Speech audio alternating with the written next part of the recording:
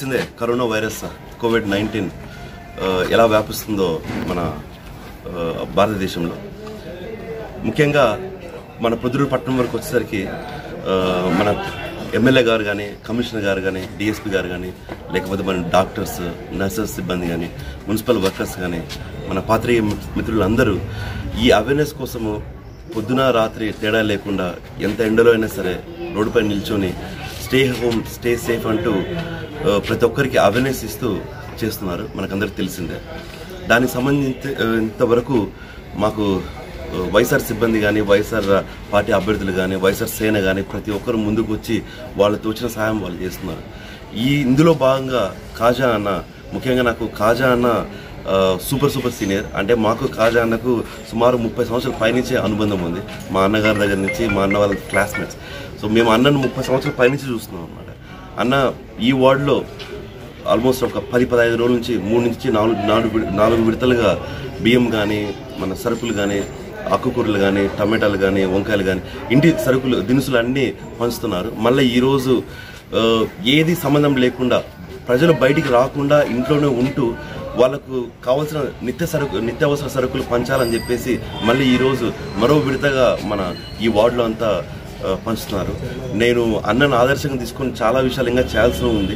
కాబట్టి అన్న చేసే పనిలో ప్రతి ఒక్క పనిలో మేము కూడా బాగా ఉండి అన్నకు ప్రతి దాంట్లో మేము మా చేతనైనంత మేము కలిసి పనిచేస్తామని మీ అందరి సభాముఖంగా నేను చెప్తున్నాను. కేంద్ర రాష్ట్ర ప్రభుత్వాలు లాక్డౌన్ ప్రకటించినప్పటి నుంచి ఈ కరోనా వైరస్ అనేది మొదలైనప్పటి నుంచి ప్రొద్దుటూరు పట్టణానికి సంబంధించిన రెవెన్యూ డిపార్ట్మెంటు, మున్సిపల్ అధికారులు, పోలీస్ డిపార్ట్మెంటు, డాక్టర్స్ డిపార్ట్మెంటు, వైద్య సిబ్బంది అందరూ కలిసికట్టుగా పనిచేస్తున్నారు.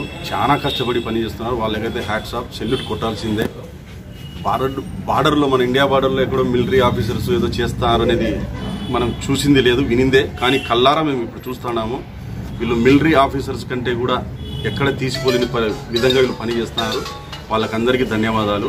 ముఖ్యంగా ఈ వార్డులో మళ్ళీ ఈ కార్యక్రమం మొదలుపెట్టడం ఏమిటంటే, లాక్డౌన్ అనేది చాలా ముఖ్యంగా దీన్ని నెంబర్ 1 స్థాయిలో మా మున్సిపల్ వార్డులో 12వ వార్డులో తీసుకురావాలనే ఉద్దేశంతోనే ఈ 2వ విడత మొదలుపెట్టడం జరిగింది.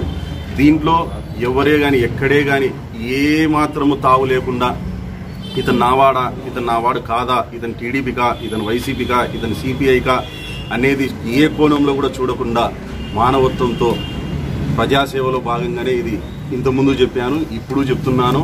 ఓటరు మా వార్డులో ఉండకపోని మా వార్డులో అతను కుటుంబ సభ్యుడే కాబట్టి, అతను కూడా మా కుటుంబ సభ్యునిగా మేము భావిస్తున్నాం కాబట్టి ఆ రకంగా వాళ్ళకందరికీ నిత్యావసర సరుకులు చేర్పేయాల్సిన బాధ్యత మన మీద ఉంది. కాబట్టి ఈ కార్యక్రమం మళ్ళా నేను మొదలుపెట్టాను. ఇందులో ఎక్కడే కానీ ప్రజాసేవకే ఇది మొదటి విలువ.